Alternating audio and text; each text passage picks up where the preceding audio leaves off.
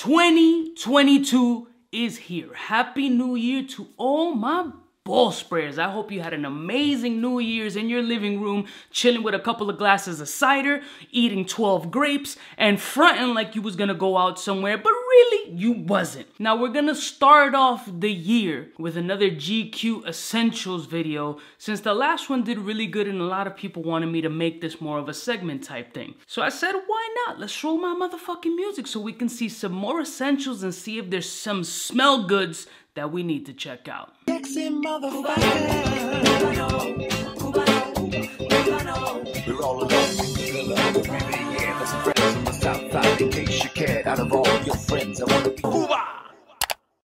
morning, my beautiful peoples. You know who it is. This is your boy, C to the U to the B to the A. 2022, wow, I mean, this is incredible. I don't know where 2021 went. It came and just booked it. I don't even remember the year. New York generally has 4 seasons. We went through like 1.8 seasons. Like the shit just transitioned so quick.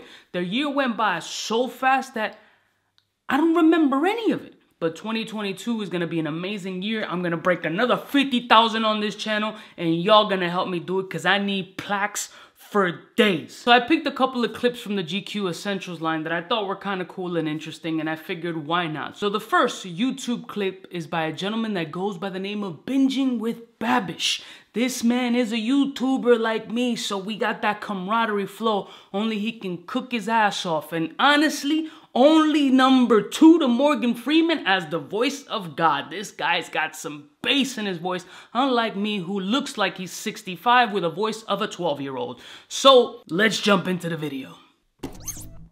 Next up is So right from rip, this is a fragrance I'm not familiar with, and I didn't even know that Franck Muller made fragrances. Now Franck Muller is known in the watch world. Now he had a lot of beautiful design watches, and it had a nice little tier of hype at some point, but it slowly kind of dwindled down into like a mediocre plane. Still, there are a couple of watch pieces that Franck Muller made that I will be getting because I do like them aesthetically, not so much by their horological history or anything like that. Yes, I have a jewelry channel and I like watches, link below. So I like watching these GQ Essentials when there's fragrances that I've never heard of and really spark a curiosity. So I jumped on Fragrantica as soon as I saw the fragrance, and I decided let me look up the notes, and I'll spit them for you before we continue the video because I'm sure this is a fragrance that maybe you guys aren't up on either. So mandarin orange, bergamot, grapefruit, lemon, rosemary, basil, clary, sage, violet, ozonic notes, lavender, rose, forest root, cardamom, pink pepper,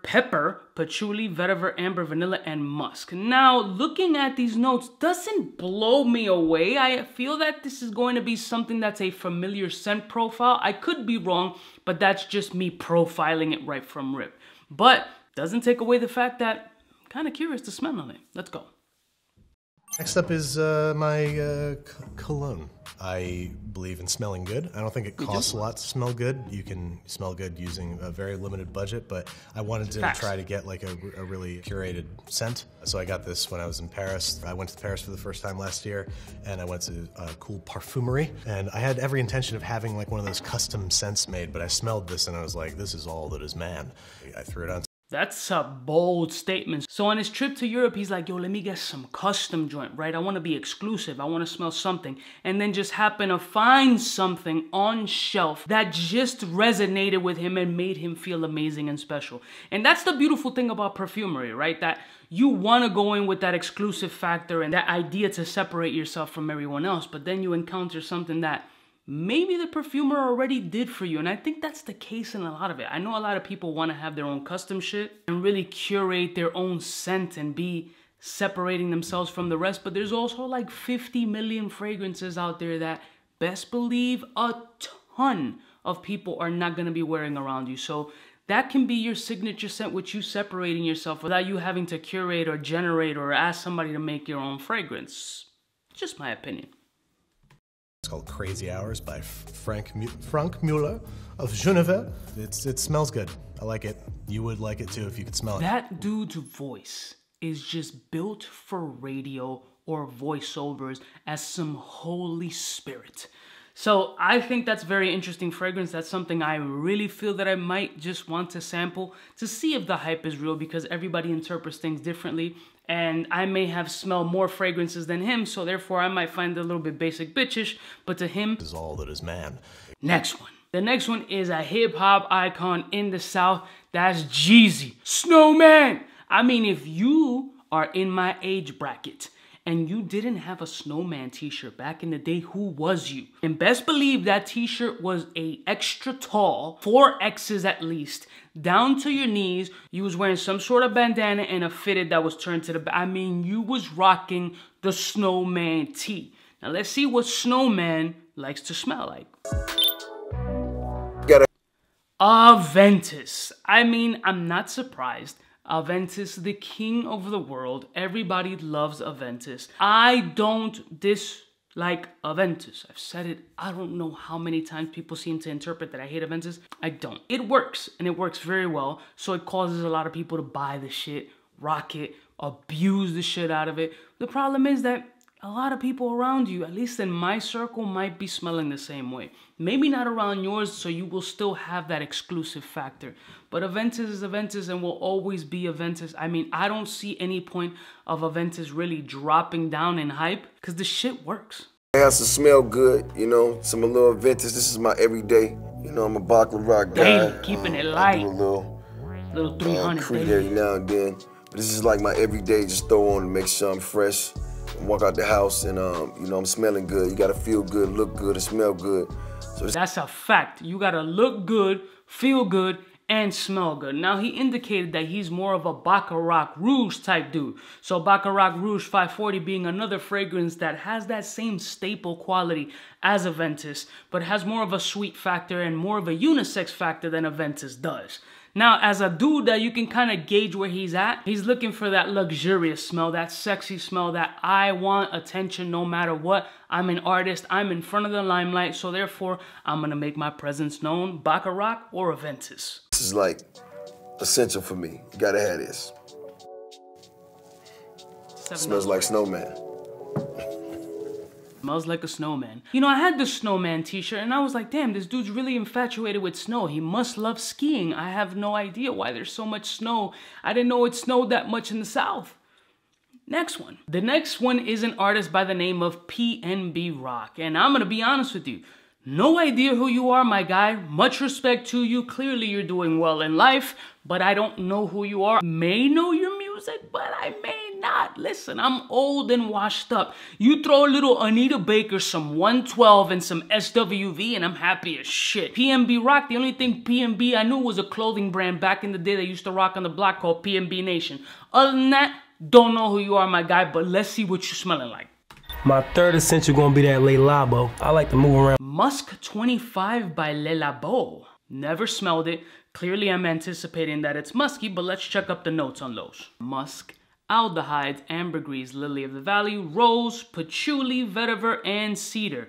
I mean, Le Labo, I have this weird relationship with Le Labo. I mean, some hit, some don't. Some I find them just obnoxiously harsh on my nose. I don't know why. Maybe it's how they make it in, you know, at the spot. I love the store. I love the experience. I love to see the people just putting all the shit in the beaker and putting your label on it, and you be putting, you know, Big Dick Barley on it, whatever the fuck you want to put on it. But some of the fragrances just don't do it for me. I do like some of them, and honestly, I like them in the air, but wearing them, a couple of them, including Santal 33, is just piercing to my nose and really cause this wild headache, but maybe Musk 25 is different. I like to move around with different fragrances. It's one of my newer fragrances that I just got put on. My bae put me on this. Pretty much it's cool because like when you getting it made, she FaceTime me. Like they literally like making it in front of your face. Like there's not nothing that you're just gonna buy out of the store. They literally making this in front of your face. And it's like real personalized. Like on my bottle, bae wrote on there, rock Big Daddy energy. No kizzy. Yeah, but it's a good fragrance and stick with you all day. This right here is number 25, you know what I'm saying? They got different levels. There's definitely levels to this fragrance game. Maybe this is something that I need to smell. Maybe Big Rock Energy is something that I need to smell in my space to see if Musk 25 is worth it. Next one. The next one is Odell Beckham Jr. Now, this one was a clip that was essential for me to put into this segment. Why? you'll see the fragrance that he's decided to rock. Unforgivable by Sean John. Let's give this man a fucking round of applause, because as a millionaire, you do not need to spend $200, $300, $400, $500, $600, $700, $800 on a fragrance to smell good. Your man is literally rocking a $20 fragrance, 20 bucks, as part of his essential $20. I don't watch sports, but he already gets props. $20, Sean John Unforgivable, solid fragrance, a great cheapie. I wore the dick out of this joint back in the day. It works. It has the same space of Creed Millesime Imperial. The shit works for $20, fam. Let's go. Gotta keep the smell good on you. And it's just funny, this is kind of like, this is probably one of the first colognes I ever bought, like myself. Someone got it for me and it's just kind of like my scent, you know? It's just something that I've had for the longest time. It's like me, like it just smells like me. And whoever else uses it, but it's just my scent, really. That's how I feel. That's a beautiful thing. That's what it's all about. Not the price point per se, is what the scent does for you. The memory that it produces, the feeling that you get when you wear that. The people around you, when you decide to make something like that your signature scent, will know, oh shit, Odell's coming through. Odell just walked here. Oh, he just took a shit in there because I can smell the shit mixed with Sean John Unforgivable.